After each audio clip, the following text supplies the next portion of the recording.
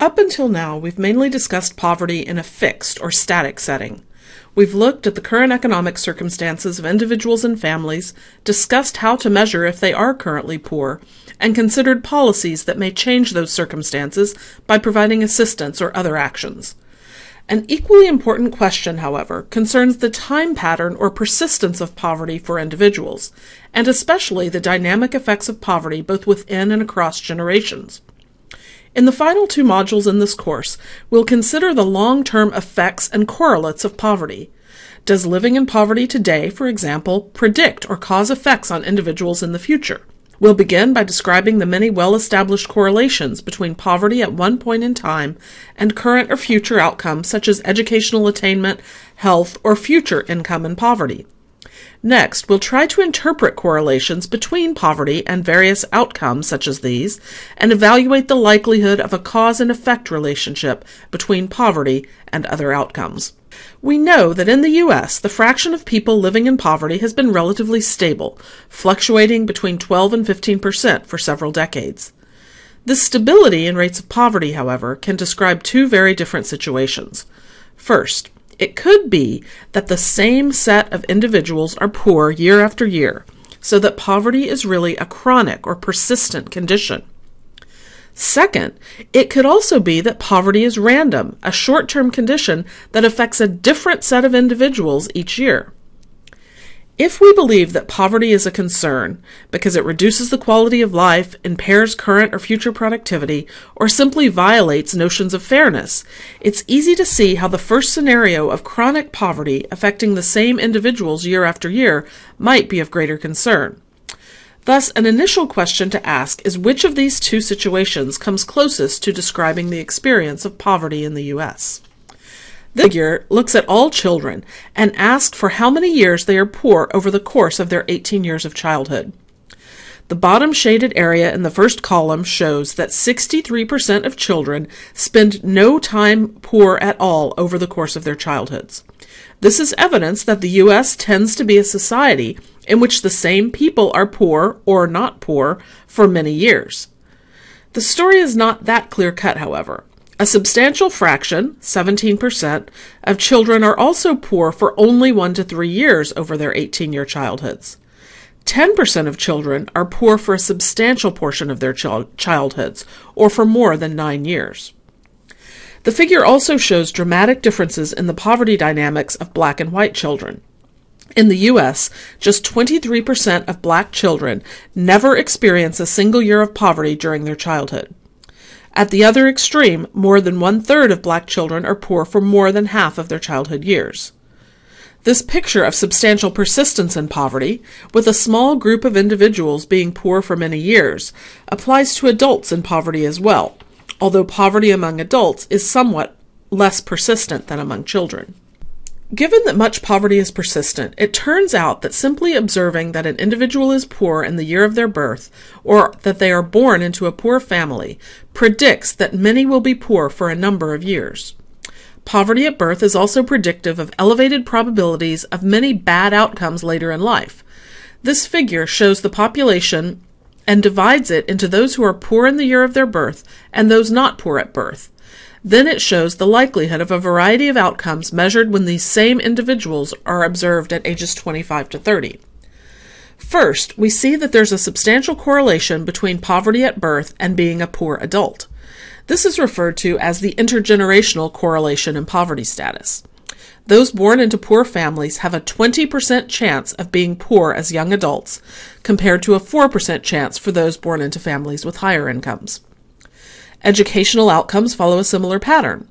Those born poor have more than a 1 in 5 chance of not finishing high school, compared to less than 10% for those not born to poverty. Rates of teen childbearing are also increased by a factor of about 3 for those born into poor families. Looking at employment status of these young adults, there's no statistically significant correlation between having consistent employment at ages 25 to 30 and poverty status at birth among men.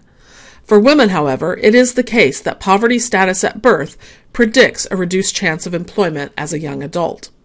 There are also well-established connections between poverty and health.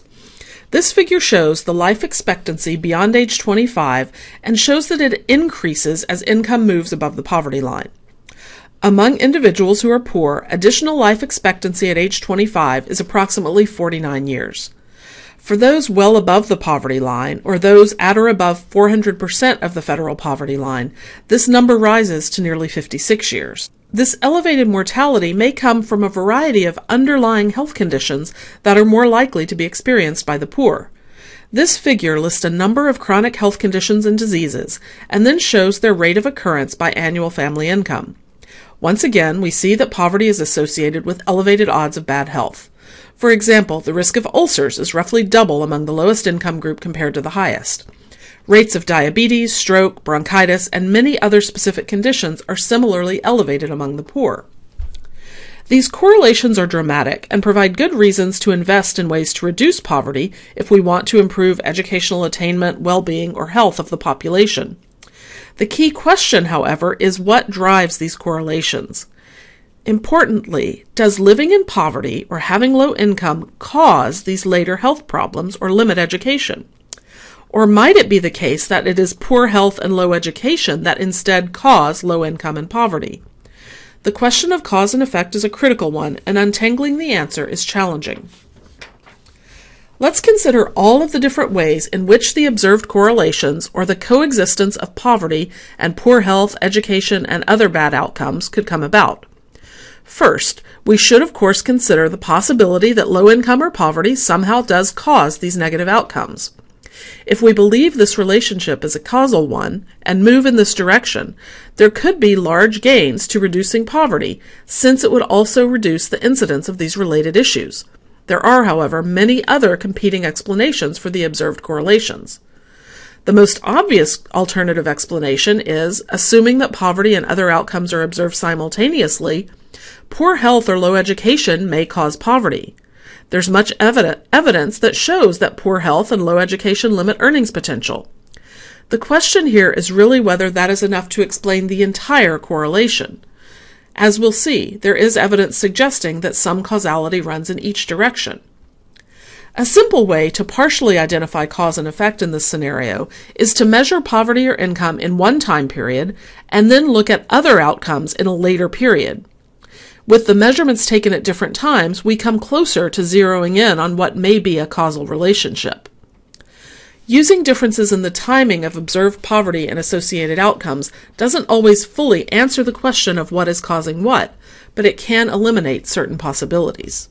Another important possible interpretation of these correlations involves additional factors that may have caused poverty. For example, perhaps a parent's poor health led to family poverty that affects a child. These other causes of poverty could be things such as a parent's limited education, a weak economy, or simply bad luck. That child may then grow up to face some of the negative correlates of poverty. The challenging point here is that it is also the case that whatever caused the child's poverty may also lead directly to associated negative effects. For example, perhaps a parental health condition is hereditary or environmentally influenced, and so is passed on directly to the child, regardless of whether or not it also causes the family to be poor. In this case, poverty did not cause the associated negative effect, but will appear and will be correlated with it. As this diagram shows, the relationship between poverty and subsequent health, earnings, or educational outcomes, among others, can be quite complicated. To understand how best to address poverty and its possible negative effects, social science research frequently grapples with sorting out these different possible pathways. To recap, the correlation that we observe between poverty and a variety of negative outcomes can be driven by at least three types of relationships. First, it may be a true causal relationship in which poverty causes the later problems. Second, it may reflect what is sometimes known as reverse causality, in which the negative outcomes themselves actually cause poverty or reduced income. Finally, there may be other potential factors that cause both poverty and the associated negative outcomes, sometimes referred to as omitted variables. This issue of correlation versus causality, illustrated here in cartoon form, is at the root of much research on poverty and in the social sciences more generally. In the next module, we'll explore how our understanding of this causal question has evolved over the past decade or so, and the nature of current social science evidence on this issue.